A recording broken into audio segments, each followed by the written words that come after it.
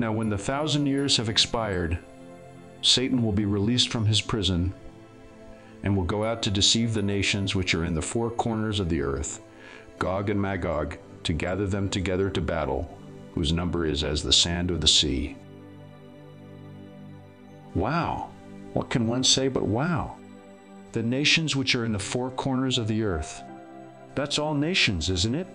It is further confirmed by the phrase, whose number is as the sand of the sea. Wow, that is a lot of people. Satan gathers them together to battle. And yes, like other things in Revelation, our foolish imagination tries to stamp this description as literal. But we cannot, for there are presently more than 8 billion people in these nations. So the idea of gathering them together has nothing to do with the physical and everything to do with a spiritual and psychological gathering taking place in the hearts and minds of the masses. The difference can be noted in the following. Now we have received not the spirit of the world, but the Spirit who is from God, that we might understand the things freely given us by God. Do you see the difference indicated by the spirit of the world and the Spirit who is from God? Look at what Paul follows with.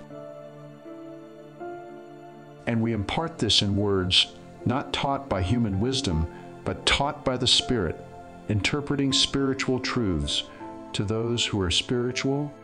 The natural person does not accept the things of the Spirit of God, for they are folly to him, and he is not able to understand them because they are spiritually discerned.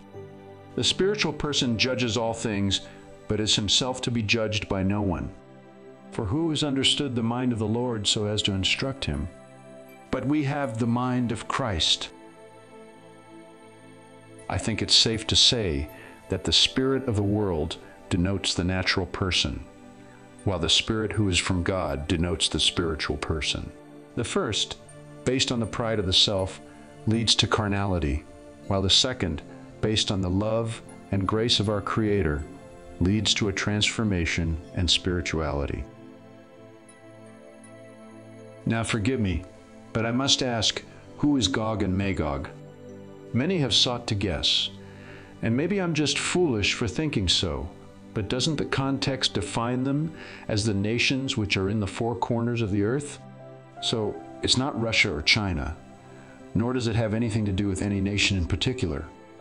Rather, it has everything to do with all nations, and again, where we stand in our hearts and minds. The true Armageddon is between our ears. Now, let's consider what follows Revelation 28. They went up on the breadth of the earth and surrounded the camp of the saints in the beloved city. And fire came down from God out of heaven and devoured them. Is this literal? How could it be? It's physically impossible for all nations to surround the camp of the saints in the beloved city unless we're talking about the mindset of the world as opposed to the mindset of Christ. And the fire? If this is literal, is our Heavenly Father going to physically consume almost 8 billion souls and cast them into eternal torment? That's ludicrous. Instead, might the fire that comes down from God out of heaven point to the lake of fire or second death or message of the cross? For more on the lake of fire, see my video study, What is the Lake of Fire?, on this YouTube channel. There's nothing unusual about the mindset of the world pressing against us, especially now when social media plays such a large part in our lives. Isn't that the real battle? Struggling against the way of thinking that negates self-sacrifice for the sake of instant gratification or humility for the sake of pride? The devil, who deceived them, was cast into the lake of fire and brimstone, where the beast and the false prophet are, and they will be tormented day and night forever and ever. Here we see the devil cast into the lake of fire and brimstone. This is, of course, the lake of fire and or second death mentioned in Revelation 2:11, 26, 20:14, and 21:8. Note that the beast and false prophet are already there. And when we get to Revelation 20:14, we find that death and Hades are also cast into this lake.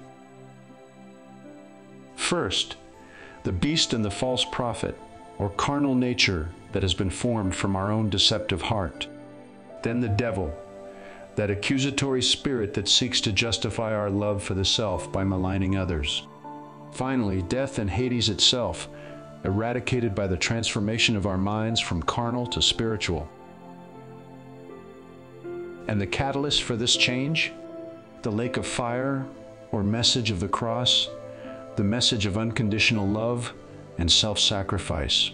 This is the torment, or touchstone, or criteria by which all of us are judged.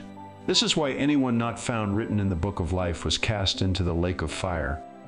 Not because we are tortured for our wrongful deeds long after this life, but because we are challenged by His unrelenting love and grace every single day and every single time we act out of selfishness. Light torments darkness, and unrelenting love torments our lack of it. Do not be deceived, my friend. God is not mocked. Whatever we sow, we reap. This is our judgment. Now, in this life, and again, the criteria for this judgment is the message of the cross. Then I saw a great white throne, and Him who sat on it, from whose face the earth and the heaven fled away, and there was found no place for them. And I saw the dead, small and great, standing before God, and books were opened.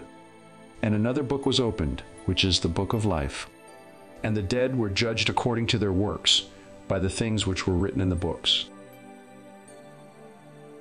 Here we are, the great white throne. Why is it white? Because it denotes righteousness and purity. And the context is clear. This is about judgment. What does John record? I saw the dead, small and great, standing before God, and books were opened. And the dead were judged according to their works, by the things which were written in the books. Compare this to what John saw in Revelation, chapter 7. I don't believe these books are personal diaries outlining every single deed we've ever committed. However, in keeping with the divine principle of sowing and reaping, we are judged according to our works. When? In this life, where we reap what we sow. So what are these books? Might they be the 66 books of the Bible? And based on the context, don't these books include the other book that is opened? That is, the book of life? It does, and I believe this book is first seen in the following. And I saw in the right hand of Him who sat on the throne a scroll written inside and on the back, sealed with 7 seals. Then I saw a strong angel proclaiming with a loud voice, who is worthy to open the scroll and to loose its seals. And no one in heaven, or on the earth, or under the earth, was able to open the scroll, or to look at it. So I wept much, because no one was found worthy to open and read the scroll, or to look at it. But one of the elders said to me, Do not weep. Behold, the Lion of the tribe of Judah, the Root of David, has prevailed to open the scroll and to loose its 7 seals. What is this book or scroll in the right hand of the Father? Is it not the book of life? And the fact that it contains 7 seals reveals that the fullness and manifestation of this book is just that, life. No wonder John wept much, for he recognized that this 7-sealed book contained a divine purpose for all mankind, one that would lead to a new heaven and a new earth. When we are willing to put aside the traditional view, it's easy to see that everything recorded in Revelation 20 is a present reality, not something yet to come. What the Lord accomplished 2,000 years ago set all of this in motion, and it will end in life.